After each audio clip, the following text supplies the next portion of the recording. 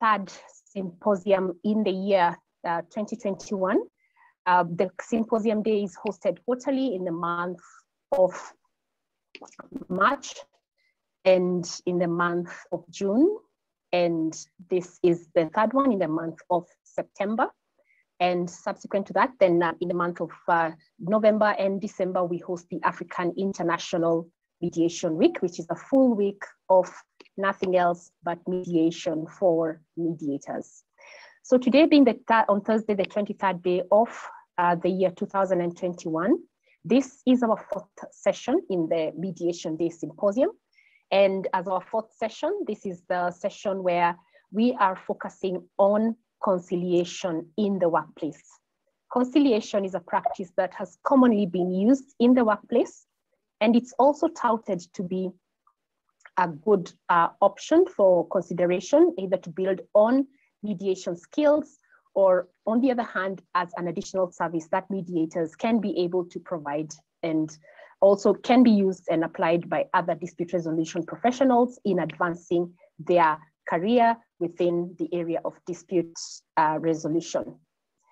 And so with that, we will start off with the words of the Kenyan National Anthem, and then be able to invite our presenter for the guest lecture that we have today, and that is mediator Phyllis Elaine Wangwe, whom I will introduce right after the national anthem. So tutasema wimbo wa taifa wa nchi ya Kenya kwa lugha ya Kiswahili na nitaongoza. E Mungu nguvu yetu, ilete baraka kwetu, haki iwe ngao na mlinzi, na tukae na undugu, amani na uhuru, raha tupate na ustawi. We say the national anthem as a prayer for our nation, the people of Kenya, and also the entire world. So welcome once again, ladies and gentlemen, to this conversation. And as I indicated, this is a fourth session in a series of 5 sessions during the Q3 Mediation Day Symposium. As the fourth session, this is our evening Sundowner session, being a 5 p.m. Session for us. And this is a guest lecture masterclass as part of our Effective Mediator Masterclass series.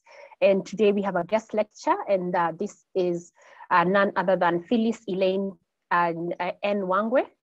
Phyllis is a gazetted conciliator with the Ministry of Labor Kenya. She is an advocate. She is also a mediator and a conciliator. And she is the founder of Center for Economic Empowerment and Development, or in short form CEED, CEED. So dispute resolution is part of what Phyllis Wangwe does. And so it's been quite an interesting, a great opportunity to be able to invite her as a conciliator to be able to come and speak to us and enlighten us on what conciliation is. As Wasilianahub, we find that the workplace is a hotbed to disagreements and is an opportunity for mediators. And that is why we have this session today, so that we can be able to have mediators understand or appreciate the role and the place of a conciliator, and perhaps be able to add it on as a feather to their cap in service to society and also into their practice. So as our fourth session at Wasilianahub today, mediator Phyllis Wangwe, hujambo. Hujambo, mediator Phyllis Wangwe. Sijambo. Yeah, it's good to see you. Takusikia sambamba. Yes, we hear you well. So I wish to be able to invite you, if we may, so that you can be able to take on the session. Please introduce yourself based on the role, what you do, what you enjoy to do, and also what you do professionally, as you take us through the session on conciliation for this hour. Karibu sana. Thank you for joining us. Thank you very much. I'm very humbled to be here today to just be able to discuss with the people here today what I'm very passionate about. So as Mediator Wangare has introduced me, I'm Phyllis Elaine Amachanja Wangwe. I'm a practicing advocate of the High Court of Kenya. And maybe a little of my background so that some others may understand how I happen to be here today. I started out as a banker. And when I was in banking, an opportunity came for me to go back to school. So I went back to school and I did my law degree. I did my law degree at the same time when I was reading, which means when I was working, which means it was simultaneous. The fourth year of my law degree, I discovered ADR, Alternative Dispute Resolution. And I was very shocked. You can imagine from first year to fourth year, I never knew about ADR. So it was until fourth year that I learned about ADR, and I found it to be such a beautiful subject.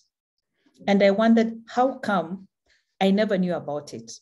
How come that there's such a beautiful concept that is never practiced? So right from fourth year, I really gained interest in ADR. And after I graduated, went to law school and finished, you find that even when I didn't leave the bank immediately, I continued working in the bank. And it was at that time that I got an opportunity to start practicing my ADR skills in one way or the other. And it's interesting that there are many things that many of my fellow bankers were not even aware of. What all the bankers knew is that once a matter went to court, it was final. It had to go till the judgment. And at that time, I was working with National Bank, and the clients were always told, the matter has gone to court, there's nothing we can do about it. The matter has gone to court, there's nothing we can do about it. Then that time, I was now in the recovery division. So I looked at quite a number of the bad and doubtful debts in the bank, and I was like, gosh, these debts, I feel they're debts that we can be able to negotiate and get them off the court records. And they were hesitant, but I told them, no, I feel we can do it. And at that time, I talked to the general manager, and I told the general manager, these matters are in court, but I'm sure if we talk to these clients, this customer of ours, I'm sure we should be able to reach a resolution. And the manager agreed. And interestingly, about 90 to 99% of the people we negotiated with actually agreed to pay up their loans. Of course, we gave them a discount and the matters were pulled out of court. And there my traction and interest in ADR continued. When I was still in the bank, I got into mediation, I got into arbitration. And how I got into conciliation actually is by being out there and sharing with the public, making them more aware of the benefits of ADR. That just one day I found myself appointed. Actually, I just found on the WhatsApp, everywhere I was going, I was being told, congratulations, congratulations, congratulations, congratulations. I had no idea what it was about. Then I had been appointed as a conciliator under the Ministry of Labor. Yes, so that is the way I ended up having this hat that has really been good. I've enjoyed it. It's opened many doors. And yes, I've been able to carry out my passion passionately in this field of where there are disputes. So basically that's Phyllis. Phyllis is a mother of 3, and I like life. I believe in being happy. I believe in laughing. So you can see generally I like harmony. So I'm an advocate. And I usually tell people, let us settle out of court. And if they don't want us to settle out of court, fine, we go to court. And of course, once we reach court, the rules are different. And I've seen quite a number of my clients being very disappointed that they insisted we go to court, or because the gamble is very different in ADR. It does not mean we can't fight, but we are choosing to be harmonious. But if you insist we go to court, then fine, let's go to court and fight it out. So yes, that's the way I am. I am in conciliation, ADR generally, and it's a trip that I'm enjoying. It's a process. It's a process. It's a process. It's a journey. It's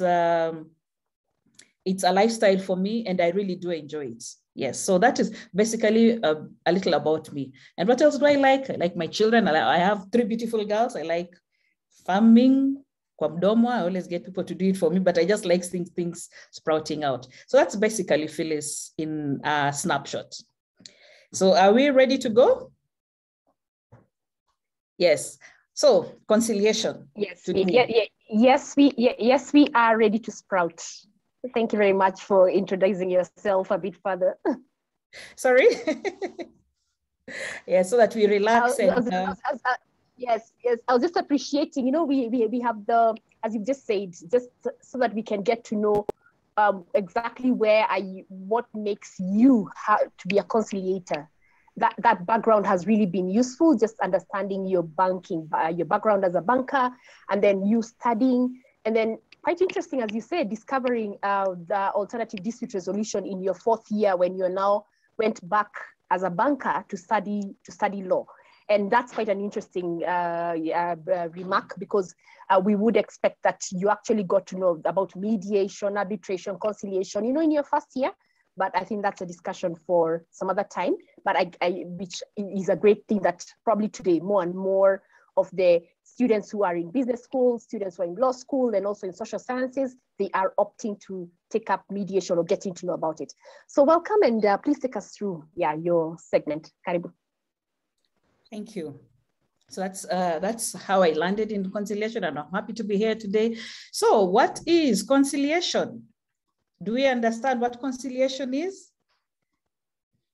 But even before we get into conciliation, before there is conciliation, there has to be what we are seeing on the screen. And what I always say, whenever there are two people somewhere, whenever there are two people, just even as in Adam and Eve, there is likely to be a point whereby the two people will not agree on one point or the other. We always say, even twins, you'll find at some point they disagree. So you find in every contract, in every contract, in every arrangement, we always have to have room for an exit clause. In case anything goes wrong, how do you deal with it?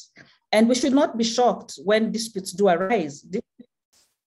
Disputes do arise due to different issues, and disputes or difference of opinions does not mean that we are weak in any way, but many times these differences of opinions make us strong in how we deal with the disputes. So whenever we find that people are not agreeing on a contract or in an area of life, then we say it generates from conflict to dispute. So when you're not agreeing, find this, that, but when you're completely not agreeing, when you're not seeing eye to eye, and each one is insisting on his own part, then we say a dispute has arisen. We can see there's this man here, and this other man is the man in brown, and there's the one in jungle green, and the referee comes in between there. And that is where we usually come in as conciliators or as neutrals in one way or the other. So disputes are a normal issue of life, and how we deal with them is what determines what comes out of it, whether we come out stronger or weaker, whether the scenario gets better for us or worse for us. So it's very important that we master our skills on how to deal with these issues. And when we cannot deal with them as individuals, how the people around us should be able to deal with issues, or now we as neutrals, how we deal with issues when we are invited as neutrals where a dispute has arisen. So today we are talking about conciliation. But I felt it was very important that we understand the importance of the Employment Act and the Labor Relations Act. You see, the Employment Act actually defines, the Employment Act defines the relationship between employers and employees. So according to the Employment Act, I've actually just quoted the preamble. The Employment Act declares and defines fundamental rights of employees to provide basic conditions of employment of employees, to regulate employment of children, and to provide for matters connected with the foregoing. That is Employment Act. Basically, what that means is that the Employment Act deals with a relationship, the relationship within a working environment between those that have been employed and those that are employed. In the Labor Relations Act, the Labor Relations Act on the other side consolidates the law relating to trade unions and trade disputes to provide for the registration, regulation, management, democratization of trade unions and employers organizations or federations to promote sound labor relations through protection and promotion of freedom of association, the encouragement of collective bargaining, and promotion of orderly and expeditious dispute settlement, conducive to social justice and economic development for the connected purposes. So we find that when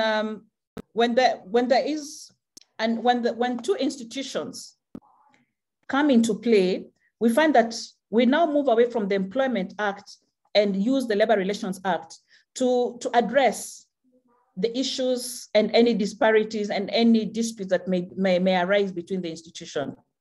The Employment Act refers to the employee's environment. The Labor Relations Act refers now to the different labor institutions that are in one way or the other affected by the employees. That's why you can see we're talking about the trade unions, the federations, and the like. So it's important that we know the difference between these two. Now, just a bit of it, you'll find that when there is an issue in the Employment Act, we go through what we call the disciplinary process.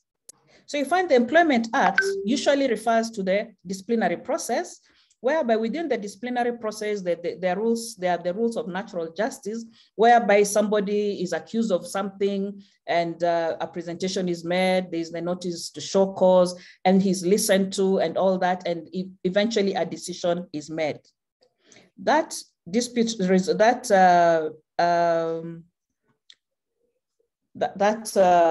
what we call it, the disciplinary action is what is covered very, very elaborately in the Employment Act. And you find that is not conciliation per se, because then when we are dealing with that, you find there's the employer and the employee.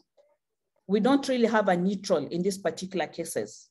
Now, when it comes to the Labor Relations Act, now because there are different specific, clearly different institutions, that is now when we find neutrals coming in. Neutrals, by neutrals, I mean an independent third party who has no interest in the matter whatsoever and just simply wants to see how these people can have a harmony. I want us to have this at the back of our minds so that you realize why when we're talking of conciliation, it's really coming under the Labor Relations Act. Now, when we have disputes, we have different forms of resolving disputes. And we have at the bottom, of course, I've given 5 here, but there are more than this, but these are the general ones. We have litigation, whereby when it is litigation, we have to go through the whole court process, and we know the benefits and challenges of litigation. Litigation is not very costly when it comes to the amounts that are involved many times, but the problem many times with litigation, we find that we have to go by the court's diary. We have to go by the court's diary. We don't get to choose our judge. We don't get to choose so many things, but we have to go by the decision that is made by the judge. Now that is in the courts. In arbitration is a bit more gentle compared to litigation, but it's not very far off from arbitration, because in arbitration we get an arbitrator. An arbitrator is also a neutral third party. But we find from practice, when we are picking an arbitrator, and we usually tend to pick somebody, an expert in that particular area. And in arbitration, we find that we have arbitrators who are good in marine issues, who are good in commercial issues, different kinds of transactions, because we find many times, actually when it comes to arbitration, it's usually arising out of the breach of a contract. But the contract depends on which sector of the economy is affected. And many times sometimes we get to choose the arbitrator, or we at least give the indications of the kind of arbitrator that we want, who signs in almost like a judge. The arbitrator will listen to the 2 parties or the 3 parties, but we listen to the 2 or 3 parties, and then you find the diaries usually have to agree on how the matter proceeds. You find in litigation, many times the judge just gives direction, just gives orders of what should be done. But in arbitration, you tend to agree, because you can even agree on the venue, the place, because it doesn't have to be in court. The parties will agree. Now on conciliation now comes a little lower, not lower in terms of rank, but in terms of, maybe I'll call it stiffness, whereby you find now in conciliation, you have a neutral third party also trying to help the parties agree. The difference between conciliation and arbitration is that when it comes to the conciliator does not really make any binding decision over the parties. The conciliator will tend to prompt the parties, see where they are stuck, and give them an idea of how to move on with a particular process. But the parties, they're the ones who decide. So the conciliator tends to be a bit more active compared to mediation, and will suggest here and there. And depending on the authority that is appointing the conciliator, for example, under Ministry of Labor, at the end of it all, I do a report, which I don't do when I'm a mediator. You see, in conciliation, you have to do a report of the whole session. What happened, what you have agreed, and what you've not agreed. You have to put it there. You can even indicate the conduct of the parties and all that. Yes, it's confidential, but you find, depending on who has given you the authority to do the work, there is usually a report that you do. Mediation, on the other part, as a neutral, you don't get to decide anything. You only encourage the parties to come up with a decision. And once they come up with a decision, you can help them document the decision, and that decision, that consent, now is binding upon the parties under normal circumstances when it is now recorded in court. Negotiation is also much lower than a bit lower again than mediation. It's quite informal. It's quite informal, and this is really just getting the parties to agree before things get too tough. So you'll see that is where the differences are in the different modes of dispute resolution. But other than that, you have things like med-up, you have expert determination and the like. There are quite a number of other modes of dispute resolution that are there. So when it comes to conciliation in the workplace, now in this particular case, I love to talk about it from the Labor Relations Act. So we find that, which I've just explained to you, that the Labor Relations Act usually guides the relationship between the different institutions that are involved when there is a dispute amongst the employees, for one reason or the other. So Part 4 of the Labor Relations Act provides for the procedures of dispute resolution in the workplace. And it's actually very, very elaborate on that. So you find that in Part 4, there are different aspects that are covered in detail, kind of giving a direction as to what the parties should, how the process should go. So the Part 4, it provides for reporting of trade disputes to the minister, that is now the Minister of Labor. And then it also provides for the respondents filing the replying statement. Then the interested party, at times you find that even when there are disputes, it's not only the parties, but they'll find that sometimes there's one or two other parties. The interested party may also file a statement of interest. So there's that provision of that. The Part 4 of the Labor Relations Act also provides for the minister to appoint conciliators. And then you'll find that is under Section 65. And then you'll find again under Section 70 again, the minister can also again appoint conciliators in public interest. And that section, you'll find the difference between Section 65 and Section 70 is that in Section 70, it's public interest, particularly when the parties are not agreeing. And even now there's an impeding strike. So that you find that by the time the minister is appointing a conciliator, it's in the public interests of the community. The Act also provides for the persons to be appointed to conciliate. And then we also have the conciliator's powers are also clearly stipulated in the Act. And then it also provides for the specific disputes that the conciliator that can be brought before conciliation, and also how disputes that have been unresolved, how they are to be dealt with. And then also it talks of the committee of inquiry if needs be, and the exercise of powers of the minister. So that's just in a snapshot of what Part 4 of the Labor Relations Act provides, and that is where technically where conciliation is. And yes, that is where we get our authority, usually once under Ministry of Labor, to act as conciliators. You are appointed by the peers. So generally, we've said conciliation is an adjustment and settlement of a dispute in a friendly and non-antagonistic manner by using non-binding procedure. And I say non-binding because you find that even when at some point I do write a report, like there can be a conciliation and I write a report. Yes, that report is going to guide them, because there are times you find the conciliation has, the conciliation actually sometimes the directions have come from the court, the employment court decides, no, this is a matter that should go through conciliation.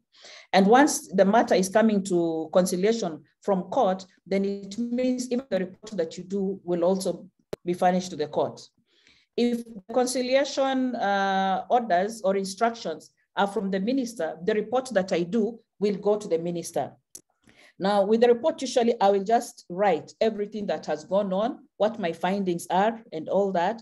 And depending on how I put it as a chair of the conciliation court, but then I'll work with my team, depending on how we put it, it will give guidance on the minister or the judge on how to proceed with the matter.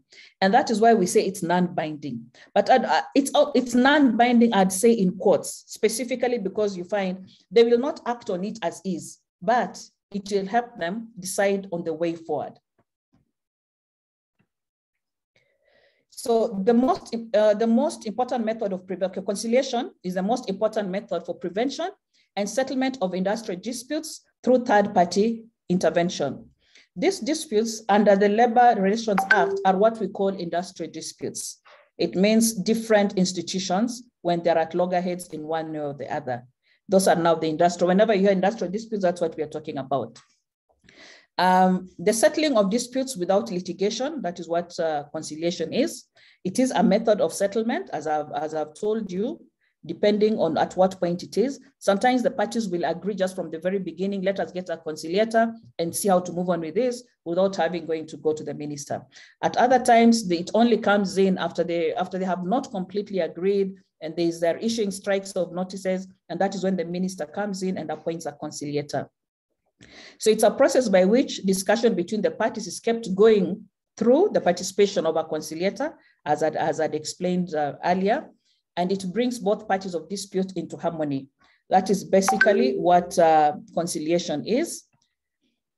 Okay, conciliation is limited to encouraging the parties to discuss their differences and to help them develop their own proposed solutions.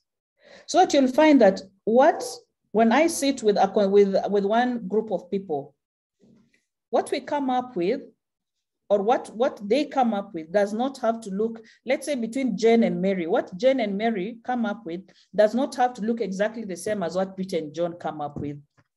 It is customized and it is depending on the different circumstances.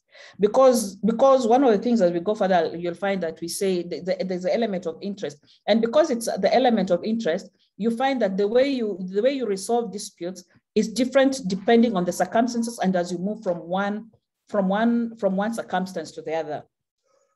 So conciliation is voluntary, it's flexible, it's confidential. It's not like in the open courts and all that. We can close our doors and we don't have to tell people what we're discussing there. And it's an interest-based process. And when we talk of something being interest-based, it seems we are simply moving away from the legalese. What exactly do these people want? Does somebody want the orange pills and another on the juice, or what is it? Does one want to sit back and the other one work, or how is it? Or the profits to be shared differently? So that is now when conciliation comes in and comes in very handy when we are getting into the interest-based aspect of resolving issues that have arisen. Parties seek to reach an amicable dispute settlement with the assistance of a conciliator who acts as a neutral third party. What can be referred to conciliation? As I was explaining to you in part 4 of the Labor Relations Act, there are two very clear areas that matters can go to conciliation. The matter must be of a civil nature, e.g. termination of employment, that is redundancy, or breach of contract. You cannot have issues to do with fraud, cannot go to conciliation. Issues to do with stealing cannot go to conciliation. Issues that have a criminal nature cannot be, under normal circumstances, be resolved through conciliation. particularly once you've put it out. Once in a while, I've seen parties trying to remove a criminal matter from court, but sometimes the rigors of removing it sometimes are very hard. But when it's conciliation, it's straightforward. Once, even if the matter is in court and you say fine, it's in court, fine, we have no problem. But now we want to go the conciliation way. It will be agreed. But when it's a criminal matter, you cannot go to court and tell the judge that you want to agree on this matter in a conciliatory angle. So that is where the difference is. So frauds, money laundering, and such things now, those are the kind of matters that will not go through conciliation. So section 62 of the Labor Relations Act, I'll just go through that very quickly. The conciliation proceedings commence when a trade union is reported to the minister. That is when the conciliation proceedings begin. And that's when I was telling you there's the element of the section 65 and 70. Then a party is served by hand or registered post to any person having direct interest in the dispute and satisfy the minister that the copy has been served on each party. So by the time somebody is going to the minister to declare that there's a dispute and all that, then the proceedings or the declaring that there's a dispute has to be served to all the parties that are interested. And a copy is also served to the minister. That means now it's a different game ball altogether. It's not like in negotiation when it's just the two of you. And then you find when it comes to labor does not provide so much for mediation. There's mediation, but when it comes to labor issues, we tend to skip the mediation part, because then once this matter is reported to the minister will want a report. And once there's element of the report, then you see the element of confidentiality as is a bit different in this case. So the respondent shall file to the minister a replying statement within 14 days of receiving a copy of the report of the dispute. Now it becomes mandatory. See, once it has been served and the ball starts rolling, now you have no choice. The conciliation process has begun, and there's the way now the law provides for it. If you find yourself if you find you're not replying within those 14 days, then you can be caught to be liable, and then it will be like you are also not interested in having harmony in the sector. Mind you, quite a number of these matters that go to the Minister of Labor are matters that affect the whole community. For example, when it is nurses and all that, nobody wants to see a destabilization of the economy due to labor issues that have not been given due attention. And that is why you find that the minister is copied in, because again, those are essential services. And should people die in case of this, the minister will ask the nurses, why? How come you don't know about it? And that is why you find the law becomes very, very clear when it comes to these things that are of public interest. So any other part having an interest in the dispute should file a statement of interest with the minister within 14 days after receiving a copy of the dispute. It's what I explained to you, because a party may be served, maybe one or the other, but any other person who is aware of that matter and has an interest in the matter, they should also file their case. You know, like right now it's been devolved. You find there's the national government, and then we have the counties and all that. So sometimes you can find even for example, in the Ministry of Health, it's not clear sometimes where these nurses are falling. Are they falling under the national government? Are they falling under the governors, or what is it? That is why you'll find sometimes it is served, for example, upon the nurses, and maybe it is maybe the national government. You'll find the governors also filing in something very, very, very. They're also filing in their proceedings because they're an interested party, being that some of these nurses have been employed at the county level.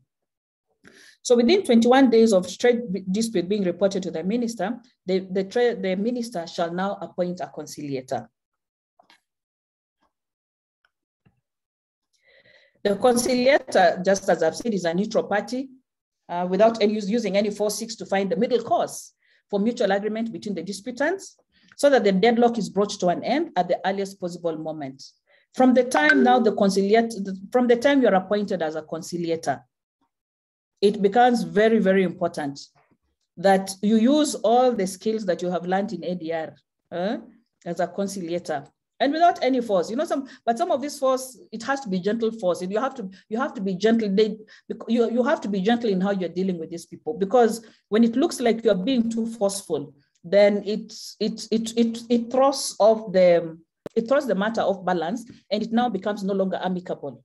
So you have to use all your tactics to make these parties cool down and see how you can resolve to the very end and have an amicable solution as the matter proceeds. So he tries to bridge the gap between the two contending parties, because sometimes when it is strikes, you find somebody wants 20% increment, another one is offering 0. So you're trying to see how you're trying to get them to talk. Yes, you want 20%, this one is offering you 0. So why don't you use that 20% reasonable? Can you at least give them something, even if it's 10 or whatever? You hear what this person is saying? It's almost like caucusing in mediation. But now this one, we have minutes. By the way, when it comes to conciliation, you have minutes for every meeting. So whatever amount they talk about, you go to these other people again. And sometimes you bring them back together. You see if they will reach a place and agree. Sometimes you find that the issues where they don't agree, something very small, sometimes very small. And interestingly, you find again, labor is an interesting entity on its own. It also has its own rigors again within there. It has its own small laws as to who can sit on the table and negotiate. So it is something you also have to understand, how a trade union is recognized, who is a trade union, and who can say and do what. So they also have to be empowered to deal with the matter. And again, usually you'll find, like under the trade union, which we will not have time for this, we have something called a collective bargaining agreement. There are parameters on how a collective bargaining agreement is arrived at, and how they negotiate based on the collective bargaining agreement. So do they have a collective bargaining agreement or not?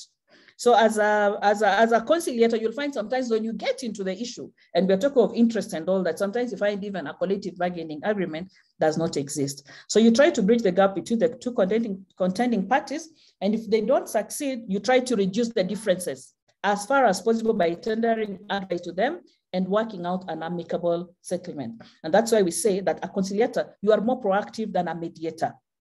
So you cannot suggest solutions, but suggest alternative solutions to the parties that you're dealing with. So according to section 66, I'm trying to move fast in the interest of time, who are the people that can be appointed as a public officer? Any person drawn from a panel of conciliators appointed by the minister after appointing the board. So you see, like I was appointed, we are about 14 to 15 conciliators in Kenya at the moment, and it's supposed to be expanded, but the issues that have been happening have made it not move as it was meant to move. So right now we're actually less than 14. We're actually less than 14 gazetted conciliators in Kenya. But one of the things we are supposed to do is also, but COVID also came and brought in a lot of confusion. We are supposed to also coordinate and have other conciliators under us, because you find in the labor sector, there are usually very many wrangles that never come to the public. And the reason why they never really come to the public is because conciliators are picked very fast, and they deal with the matters as fast as possible before it can be toppled. So the minister may appoint a conciliation committee, which should consist of a chairperson and an even number of persons drawn equally from lists submitted to the minister by the employer, in trade union representatives respectively on the board, and secretary of the conciliation committee. In my experience, I found that at the labor, many times, the secretariat of the Ministry of Labor are the ones who usually do the secretarial work. Oops, time is. Then section 67, powers of conciliator, you can mediate between the parties. You can conduct a fact-finding exercise. You can make recommendations or proposals to the parties for settling of disputes. You can summon any person to attend a conciliation, depending on what has been presented before you. You can also demand some documents, because you are covered by the Labor Act, and there are some specific provisions that we use. Then we can question persons present at the conciliation. We are actually more proactive, and you find we are given a bit more power, and rightfully so, as in you can tell, rightfully so, actually, you can just demand that, no, we must proceed, or somebody must attend the next meeting, or you can even stop and say, until this person comes, we are not continuing. So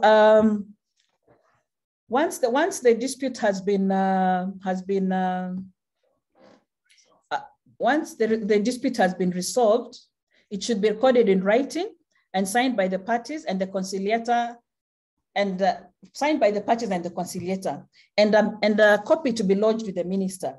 Because you remember the minister is the appointing party. So even if it has come through sometimes the court, you find because we're doing it under Ministry of Labor, a copy of that must go to the minister, and you'll find usually a copy will also go to the judiciary. Because you find we have done a lot of fact finding and we have given our views. Based on that, then it usually guides the judge on how to move on from there. So if a dispute is unresolved, and we can give you a certificate showing that it has not been resolved, but what I know is that we really, really avoid giving a certificate of showing that the parties have not agreed. So if there is need for extension of time, then it is applied for. It's applied for. So advantages of conciliation, party autonomy, expertise of the decision maker, time and cost efficient, and it ensures confidentiality. Because as I was telling you, we meet, but it doesn't go to the public. So generally, a conciliator does not follow the same procedure in every case, because people will present their cases to you differently. You'll find sometimes you're dealing with a matter, they don't even have a collective bargaining agreement to start with. Then sometimes you find you're dealing with a matter, there's something that they had already agreed in the past and put it in writing. But due to technicalities that are there, it cannot move on. You see, for example, pre-COVID, maybe they said they could give a 20% increment in salaries. But due to COVID now, things have changed. And when there are rigors and we go back and there's a conciliation. Now you'll find how you deal with that 20% in 2020 when there was COVID and 20% in 2015, you deal with it differently. So conciliators make adjustments to his approach or her approach, strategy and technique according to the circumstances of each dispute. Whew, thank you. I'm sorry, I realized I was getting into many stories and time was going. Any questions? Thank you very much for the presentation, and I really acknowledge you. Thank you so much. And I think appropriately for now, we can probably refer to you as a Conciliator Phyllis Elaine Wangwe, as quite appropriate for the role.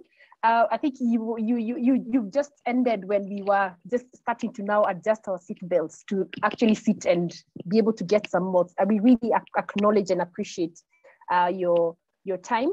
And also at the same time, just for sharing with us the distinction conciliator, what that really stands for and what it means, and its place in the matters that are to do with labor dispute resolution.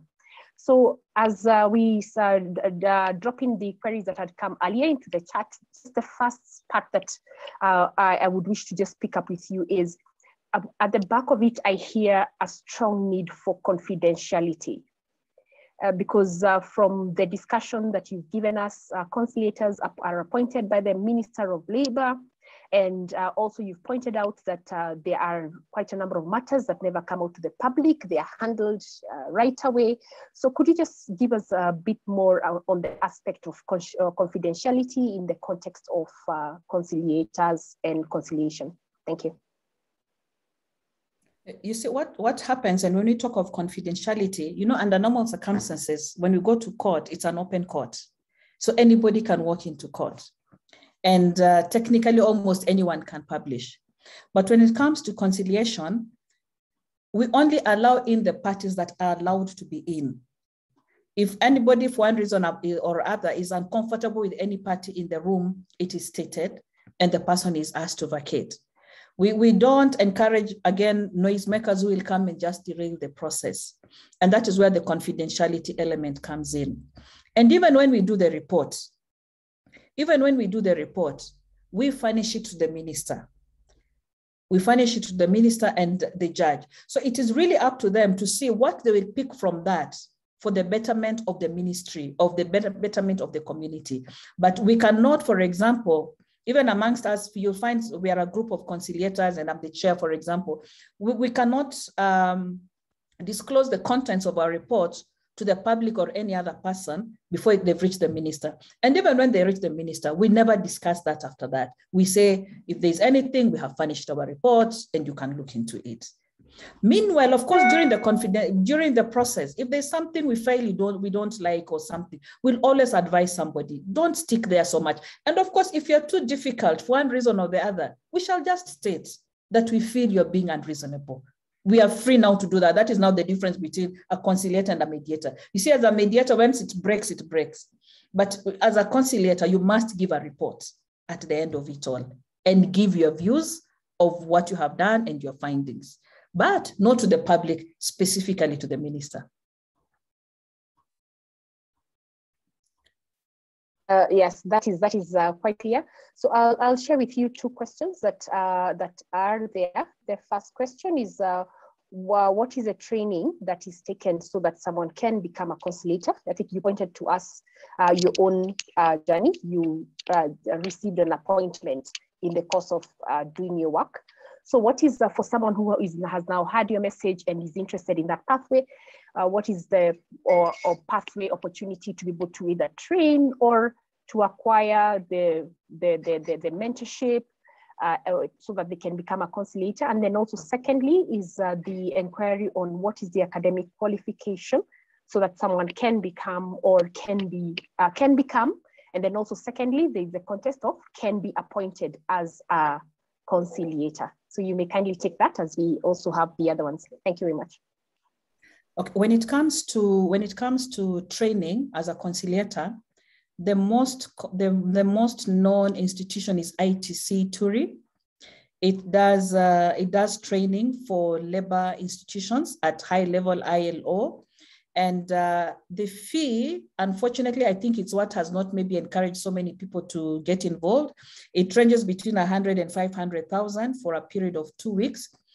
However, under CEED, we are trying to work out with some of those that have already been trained to see if we can come up with a program for the locals in quotes, but so that we can just ensure that more people are trained. Because the truth is at the end of it all, you find that when it comes to conciliation, there are so many issues that actually require conciliators. Simple basic issues like a housemaid and the employer. Within Ministry of Labor, we have officers who are trained as conciliators, but that is just within the Ministry of Labor. But as we had discussed with them, just that COVID came, but we were on the path of seeing how do we get this conciliation out more.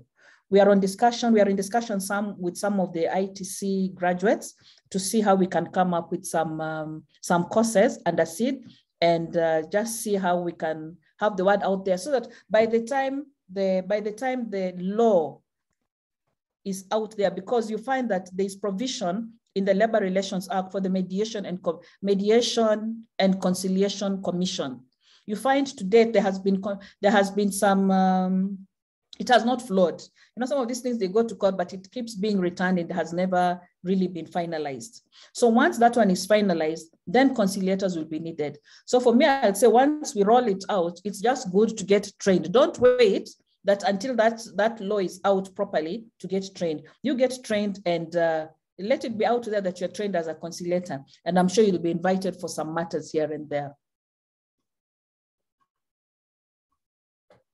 Academic qualifications, I believe, just as we have said, when it comes to ALDR, basically, we wouldn't really, not so much academic qualifications, but for example, Ministry of Labor, what do you need to be employed, for example, at Ministry of Labor in different levels? So I imagine that is your some diploma of some sort, some degree, you know, so that you can be able to work at the Ministry of Labor and lead with disputants. Then from there, conciliation now becomes an add-on, because conciliation, you have to understand the labor law very well,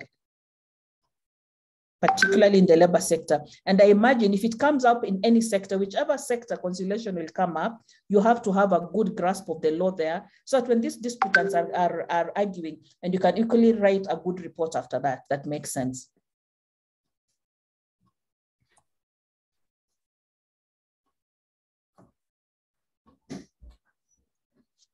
I think those are the two. Yes, thank you for that.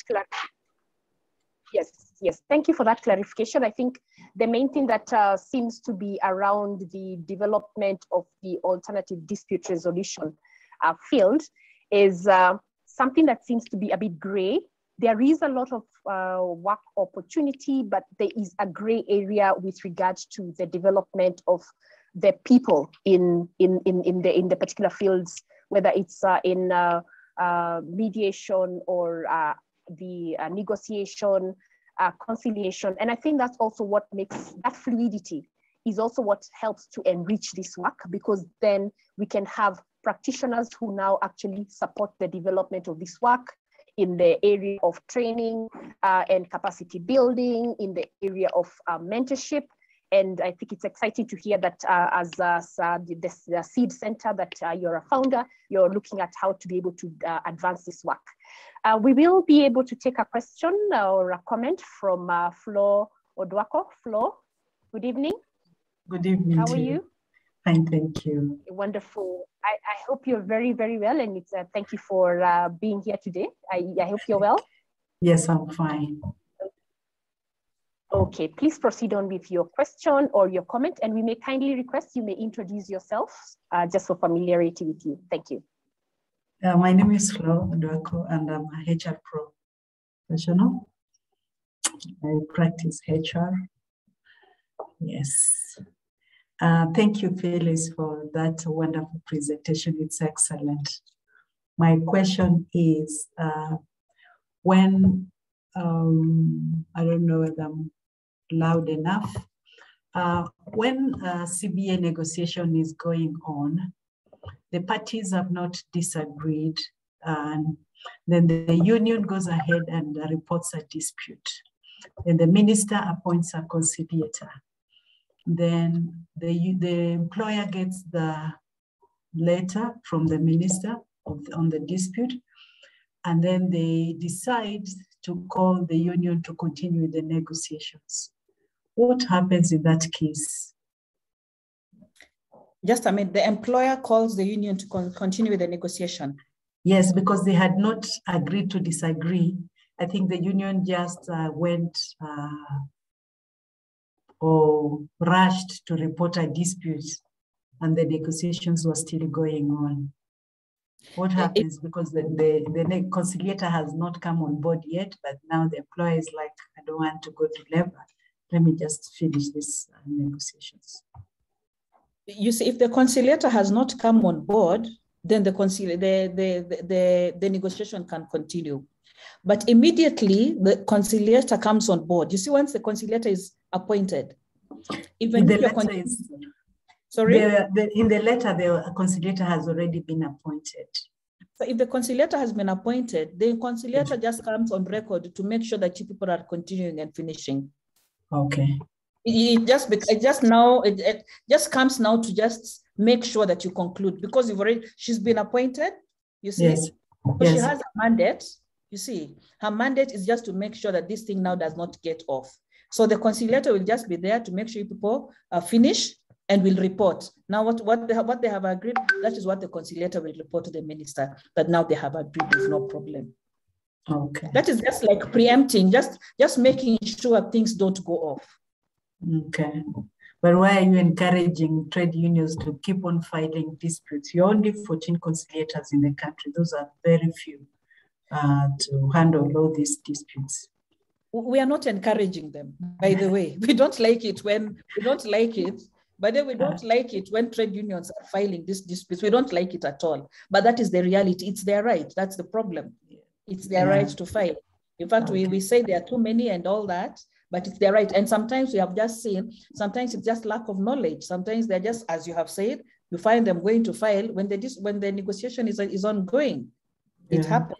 I have found myself actually dealing with issues, and you find that just the trade unions have also not been empowered. They have not known and understood their roles. So you find now yourself as a conciliator having to take them through their roles. Okay. Yes, I've seen it actually happening. What you're saying is actually happening. So I think when they get it from the conciliator, they take it more seriously. Okay. Yeah. Thank you. Thank you.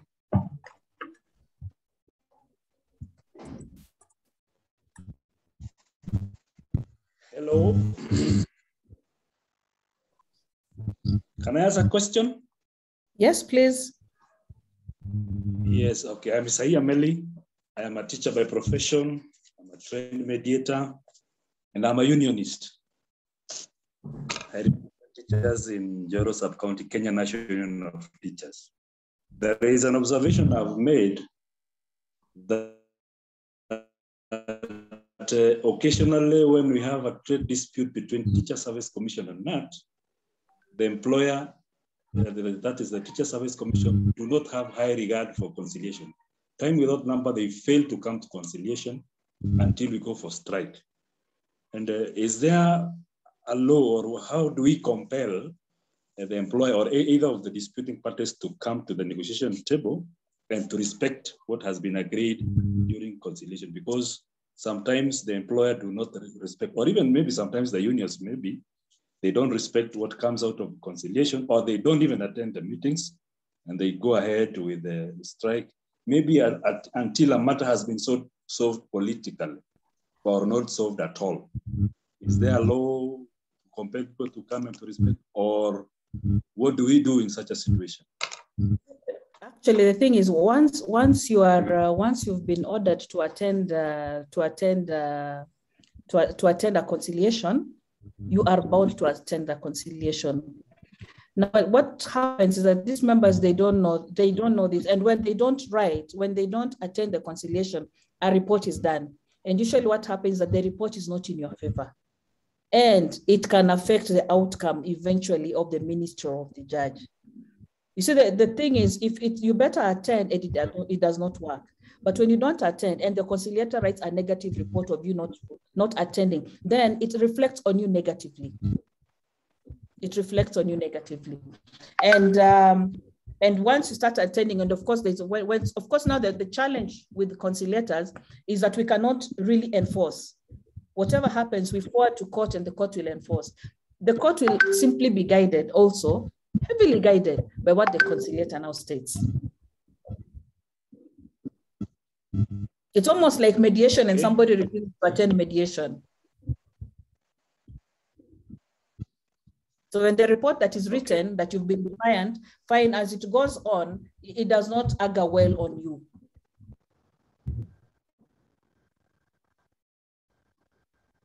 But by law, you're supposed to attend. So if you don't, it's okay. We've also seen some people in parliament not attending court when they should attend. But at the end of it all, it will usually come back to bite them specifically when all that is on record.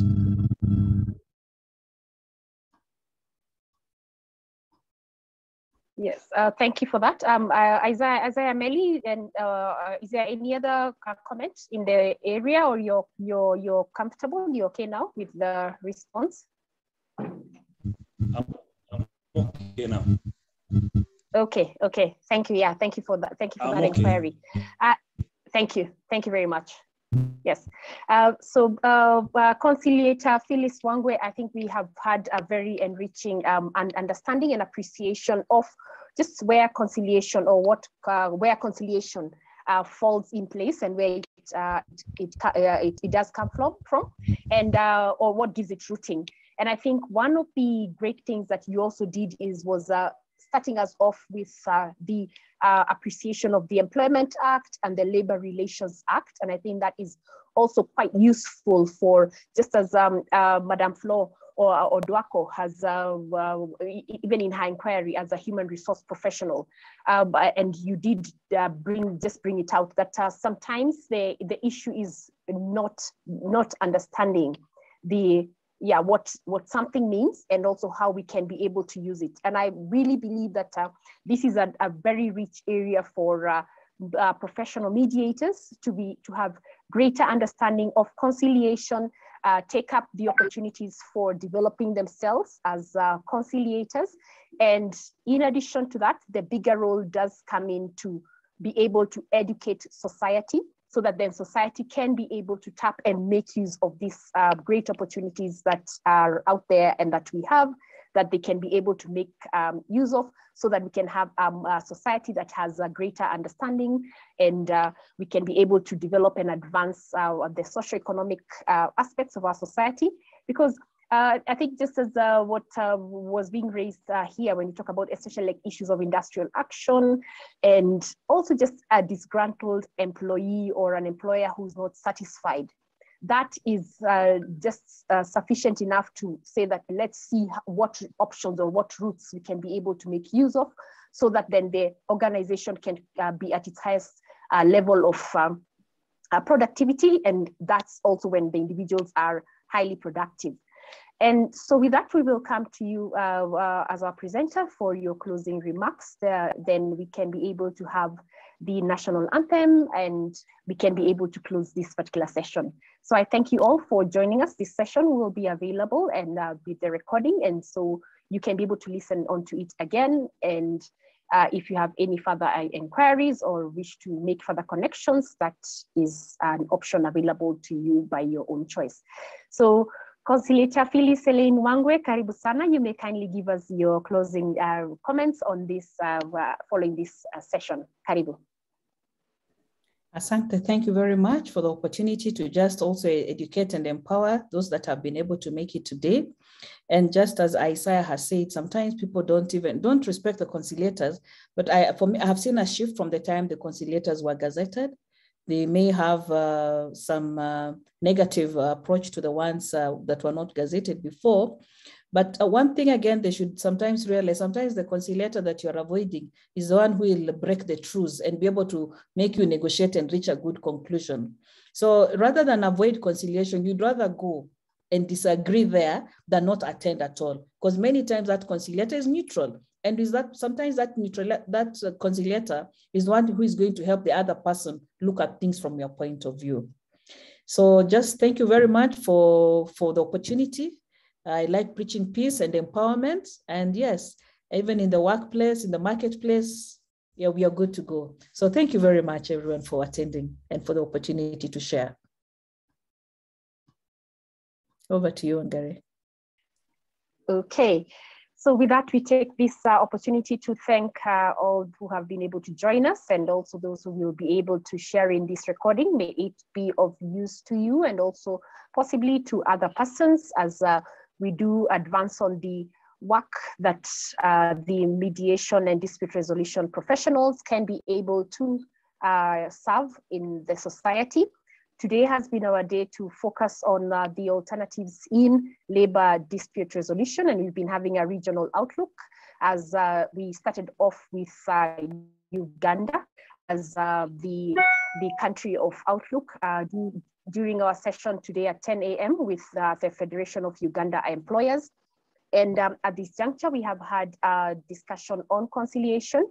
At 2 p.m., we held a discussion on the International World Day of Peace, and part of the discussions also just introduced the context of or focused on the need for peace in the workplaces, and also we had a good discussion around climate change and just its impact around peace.